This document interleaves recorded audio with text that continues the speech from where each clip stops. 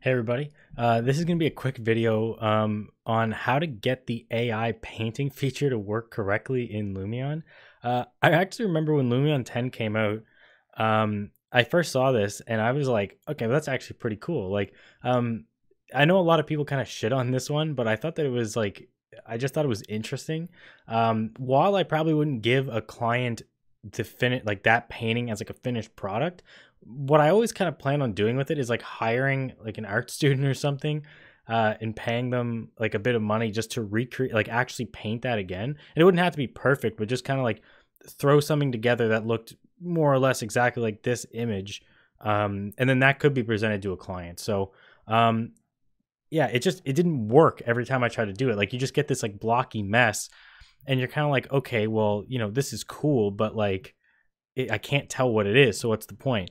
But the reason is you actually have to go, the bigger the picture, the more accurate it's going to be. So I'm going to show you what the 1920 resolution and what the 8K resolution looks like, just to kind of show you. Because again, this is something that you probably won't use a ton, but I do think it's interesting. If you got it like done, like professionally printed and put in a frame, you might actually be able to give this to someone, and they would really like that. Like it's something to me that you might be able to see kind of hanging like in a lobby for like a construction company or something. So I will just turn off a couple of these that are gonna make it take a bit longer. I don't know if this actually really affects that. I don't know if it actually affects the AI painting that much, but I figured I might as well just turn it off just in case. So I'm going to add effect. We're going to go to artistic and then the AI artist styles.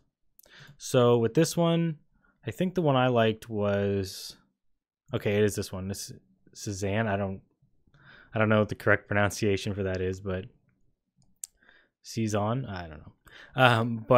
Yeah, what we're going to do then, we have that selected, is we're going to go to render. And then we're going to do poster. We don't need any additional outputs for this. So I'll just put this on my desktop and I'll just call this AI test. Now I am going to speed this up or just skip it all together because this is going to take about 7 minutes to render. Yeah, if it takes basically any longer than a couple of minutes, then I'll just cut the whole thing out. All right, so this is the final product.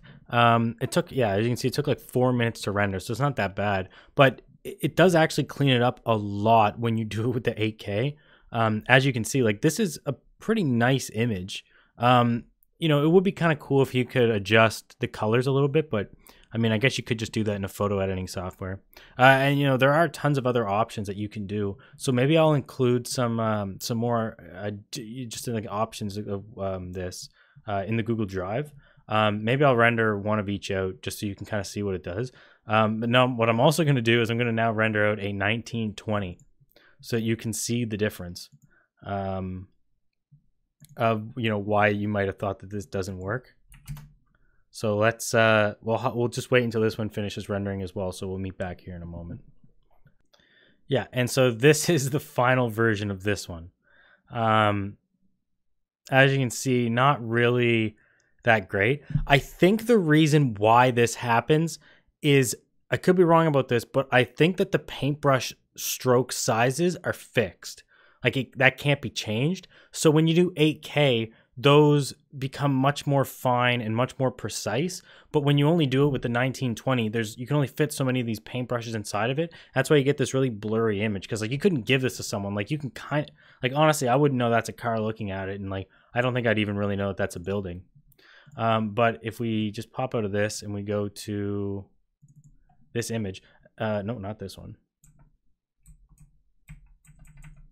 This one here.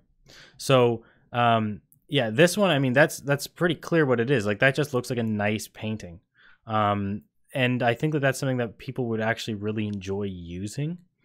So yeah, it's a really simple trick. If you want to get it to work, it might, depending on your computer, it might take a lot longer to render, but I figure you're only doing like one, maybe two of these anyways, so it wouldn't be that big of a deal. And just for your viewing, as I said, if you go to the Google Drive and you just look in there, there should be a link below in the video description. Then I'll have all 9 of the painting styles, so you can just kind of see what they'll look like with the same scene. I'm gonna leave it there, guys. If you're not already subscribed to the channel, I'd really appreciate it if you help me out with the YouTube algorithm and you hit that subscribe button. If you are already subscribed, thank you very much for supporting the channel. I've had a lot of fun making videos and interacting with you guys over the last couple of months. So yeah, I'll see you in the next one. Have a good night.